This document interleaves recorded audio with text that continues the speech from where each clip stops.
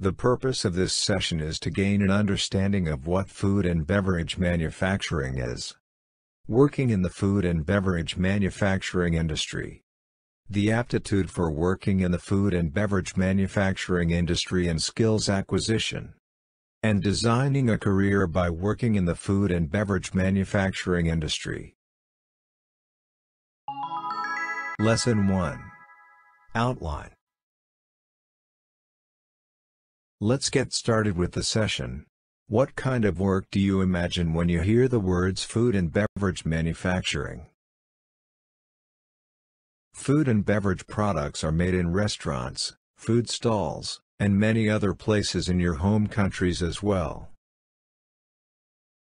Of course, in Japan, there are also restaurants and food stalls where food is prepared and served to customers. However, the food and beverage manufacturing industry we are discussing in this session is about the production of food and beverage products in large quantities in sanitary environments in factories. This applies to various products sold in large quantities at convenience stores and supermarkets, such as packaged lunches, prepared foods, canned foods, retort pouch foods, fresh foods such as meat and fish, and processed foods such as ham and sausage. Now, let's hear from those who came to Japan before you to work in the food manufacturing industry. What led you to consider coming to Japan? 家族のためと自分の将来の目的を将来の夢を叶うために日本に働いに来ました。ミャンマーにいる両親に恩返ししたいし、自分の未来とかももっとアップしたいからです。Why did you choose to work in the food and beverage manufacturing industry? ミャンマーの時には自分も他の会社から作ったものとかを食べましたよね。美味しいかなとか考えて幸せな感じました。大変な時は美味しいものを食べると幸せとか頑張る力とか出るから自分もその仕事をやりたいなって感じましたから。What kind of work do you do now? 今現場で製麺の方でやってます。製麺。私ラインでうどんとかそばをやってるラインで盛り付けトッピングをやってます。Lesson 2. Working in food and beverage manufacturing. Now we will explain the work of food and beverage manufacturing. The actual work can be completely different depending on what kind of food and beverage products are being manufactured. For example, when preparing ready-made meals, you start with pre-processing such as washing, peeling and cutting ingredients, followed by cooking operations such as boiling, frying and grilling, then sterilizing the cooked food, packaging it. After final inspection, the food is shipped off to the point of sale. In contrast, when making canned and retort food, you start with pre-processing such as washing, peeling and cutting ingredients. And after cooking, you fill the cans and retort packs. After heat sterilization, labeling, and boxing, the products are shipped to the point of sale. The bread production process consists of preparing the dough, forming the dough, letting the dough rise, baking, cooling, and quality control. After bagging and other processes, the products are shipped to the point of sale. Next is an explanation of the hygiene management in food and beverage manufacturing. In the food and beverage manufacturing industry, sanitation is of utmost importance. The food must be prepared in hygienic environments free of dirt and dust, so thorough hygiene control is required of the workers. failure to maintain good control can result in the contamination of food products with foreign substances, mass outbreaks of food poisoning, and other problems that can seriously damage the company's reputation and even force it out of business. Since it is very important for the company that its employees maintain food hygiene, they are expected to work with the utmost care.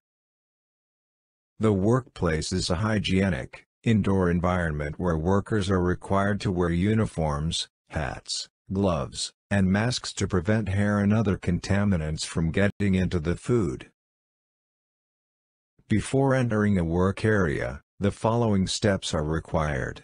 Hair and loose threads are carefully removed from the uniforms using a device that sucks in dirt like a vacuum cleaner. Dust is then removed from every crease with an adhesive roller. The hands are washed according to the prescribed procedures with antimicrobial soap and a nail brush, and then disinfected with alcohol. Finally, one must enter an air shower to blow away any remaining dust with strong wind. There are also detailed checks of not only work procedures but also clothes, so it is necessary to follow these rules every single day. Lesson 3. Work Aptitude and Skills Acquisition. Traits of people suited for work in the food and beverage manufacturing industry. Some of the traits required for this work include, first and foremost, they must be very conscious of hygiene and cleanliness. They must have good manual dexterity, as there is a lot of detailed work such as food arrangement.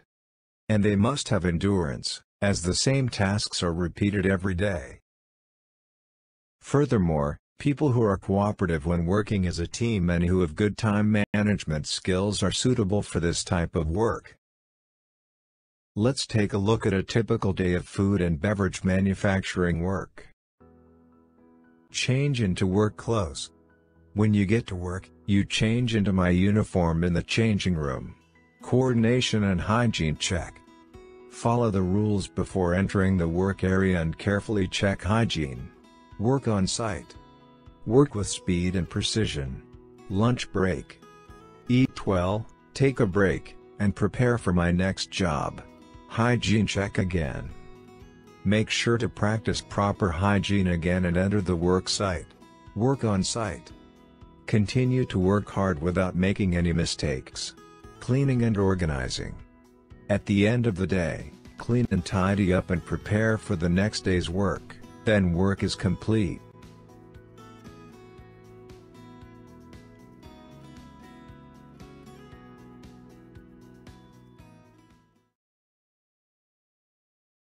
Work hours are usually between 8 a.m. to 6 p.m., with about 7.5 hours of actual work. There is also some overtime work. Large factories have introduced shift work with 3 shifts per day. There is no overtime in that case, but extra wages are paid for night work. At factories that support convenience stores, there are many part-time jobs at late night and early morning. The next topic is the acceptance of foreign nationals in the food and beverage manufacturing industry. A certain status of residence is required to work in food and beverage manufacturing. Applicable statuses of residence are technical intern training, specified skilled worker, 1, and student, who has received permission to engage in activity other than that permitted by the status of residence. Let's start with technical intern training. The technical intern training status of residence allows you to learn techniques and skills as you work. It is a system in which you work at a Japanese company and acquire the skills that the company possesses. The system's purpose is to have technical intern trainees apply these skills in their own country after returning home. It is part of Japan's International Cooperation Program. The specified skilled worker, 1, status of residence was newly created in April 2019. There are certain jobs in predetermined industries in addition to food and beverage manufacturing industry, such as senior nursing care and building cleaning, and knowledge or experience in each field is required. Those who come to Japan on this status are expected to be able to work immediately and demonstrate their competence. The last status of residence is student. As a general rule, working is not allowed with this status of residence. If you receive permission to engage in activity other than that permitted by the status of residence, you will be able to work part-time or do an internship for no more than 28 hours a week. However, it is prohibited by law to work more than 28 hours per week. Furthermore, scholarship recipients may be prohibited from working, so you must check regarding this matter. The status of technical intern training lets you work for up to 5 years in Japan. The status of specified skilled worker, 1, also allows you to work in Japan for 5 years. After working for 3 years as a technical intern training, you can change the status to a specified skilled worker, 1. If you first work for 5 years as a technical intern training and then change the status to a specified skilled worker, 1, you can work for a maximum of 10 years in Japan. As of October 2021, 138,000 foreign nationals were working in the food and beverage manufacturing industry. The first step to work in Japan as a technical intern training is to apply to recruiting announcements at a recruitment agency. After undergoing training at the recruitment agency, the accepting company will be selected and a contract arranged. Then your arrival in Japan will be finalized. When you arrive in Japan, a supervising organization in Japan will assist your entry into Japan and provide support for your daily life and work after your arrival in Japan. If you successfully complete food and beverages technical intern training, 2, or 3, you can change your status of residence to specified skilled worker, 1, without taking a test. Other people must pass an evaluation test and a Japanese proficiency test in order to obtain a status of specified skilled worker, 1. The status of specified skilled worker, 1, allows you to work in Japan for up to 5 years. The manufacture of food and beverages skills proficiency test is conducted entirely in Japanese, using an answer sheet system in Japan, and a computer-based testing system outside of Japan. The examination consists of 2 sections, a subject test and a practical test. Those who receive passing scores within the allotted time for each of the tests will pass the exam. In order to prepare for the manufacture of food and beverages skills proficiency test, test preparation materials can be found online and elsewhere, and videos on the practical test have also been published. Currently, more than 18,000 people are residing in Japan with the status of a specified skilled worker. About 90% of them changed status from technical intern training, 2. With specified skilled worker, 1, status, you have various paths to further develop your career. You can continue to work at the company in Japan where you did your technical intern training, or you can register at a public employee support organization or recruitment agency in Japan and seek employment on your own. The next topic is food and beverage manufacturing qualifications. There is a qualification system for the technical intern training in the food and beverage manufacturing industry. There are 3 levels of qualification: beginner, professional, and advanced. Increasingly, those who have attained the professional level are challenging themselves to attain the ready-made meal specialist qualifications for Japanese people. On-the-job training is the basic way to learn the job in order to get higher qualifications than what you have currently. Now, let's listen to a trainer of the company that accepts foreign nationals. What are your training goals for foreign nationals?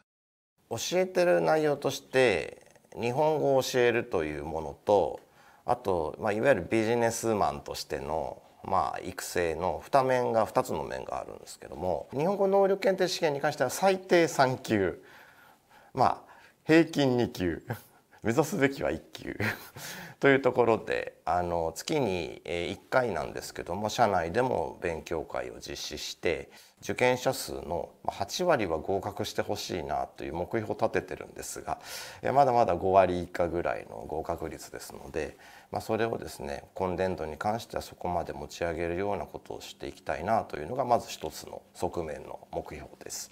もう一つビジネスマンとしてはですねやはり少なくとも会社で働くにはコミュニケーション能力っていうのがやっぱりとても重要になりますので、人に不安とか不満とかですね、感じさせないようなそういったような、言葉の使い方っていうことをしっかり、教え込んだ上で、現場でですねなんていうんですかね、アンケートじゃないんですけども本人たちがしっかりやってるかというか、そういう教えたことが反映されてるかどうかということは、確認をしてるんですけども、どうしてもここは訂正管理になっちゃうと思うので、なかなか数字で表すっていうのは今のところ、持ってないかなって感覚的な感じになっちゃうんですけども、このあと今年はそれを定量管理することが目標かなという感じになってます。What points do you focus on in training? うちは食品なので安全性っていうことがどうしても日本人と比べて、ちょっと弱いところがあるんですね。そこの部分に関してはしつこく、なぜにこのルールなのかとか、これがやらないとどうなっちゃうのかとか、そういったようなことを伝えながら、やはり難しい言葉になってくるので、その部分に関しては例えばうちでもですね通訳の社員がいますんで、その社員の方に通訳したものをですね渡していただく、もしくは同席させるということをして理解していただくってことはしてますね。Through your daily work, you should refine your skills and aim to achieve higher qualifications. Lesson 4. Career Design. There are many international students working after having received permission to engage in activities outside their status of residence.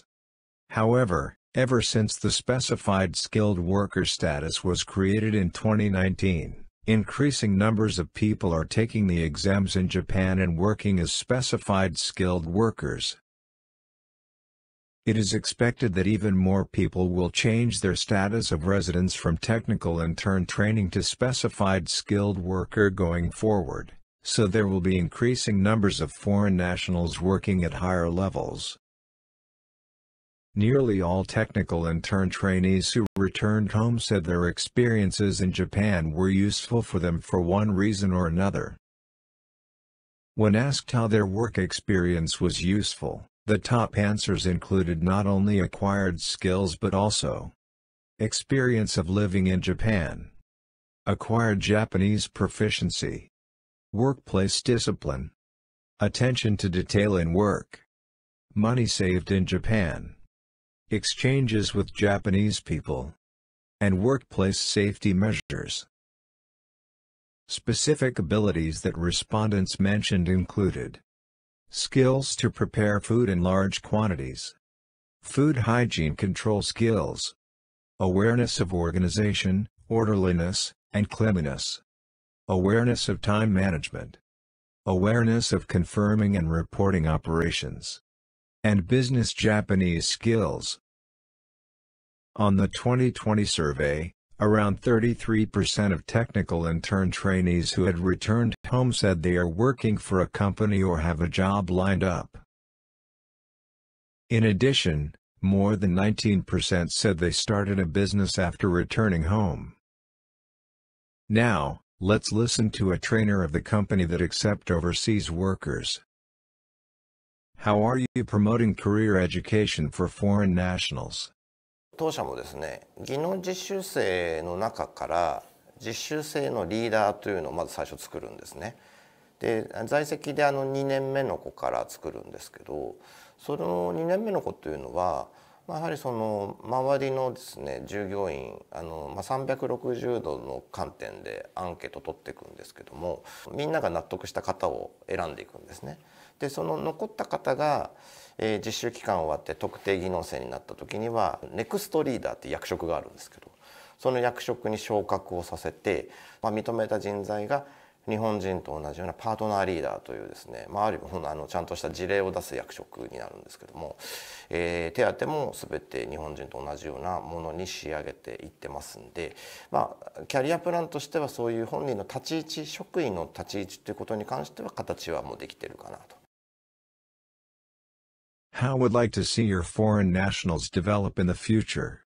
よくニュースとかでも労働力としてなんていうふうに発言される企業さんもあるんですけども、そうではなくて、やはりせっかく縁があってこの日本という国に来てくれたわけなので、やはりその日本で学んでですね、あそこの国に行ってよかったなっていうふうに思ってもらえるような、そういったようなことをですね、持ち帰ってもらいたいので、技術力もそうですし、モラル面もそうですし、規律性を高めた人材として持って帰ってもらって、国の発展にやっぱり使ってもらいたいなっていう気持ちがすごくありますね。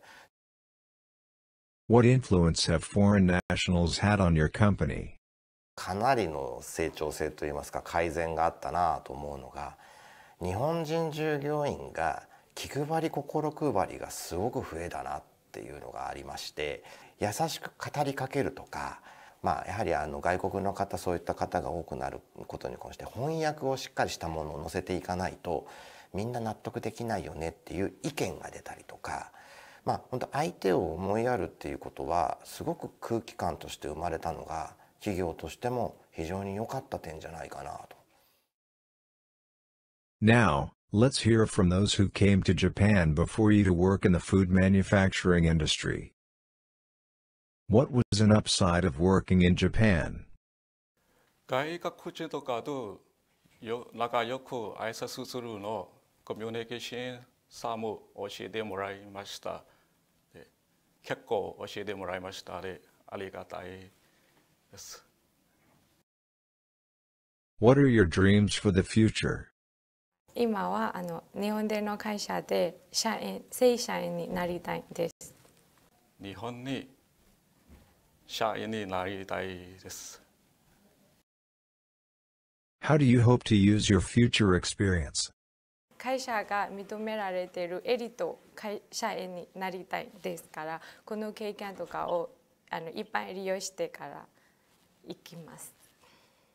国に帰る時もこの経験を利用して子どもたちに日本語を教える先生にもなりたいです。The food and beverage manufacturing business is an industry that is expected to grow. Japanese convenience stores and supermarkets continue their aggressive expansion to overseas markets, which gives you the ability to change your career for the better. Japan's food and beverage manufacturing industry makes many foods, based on global standard food hygiene management methods.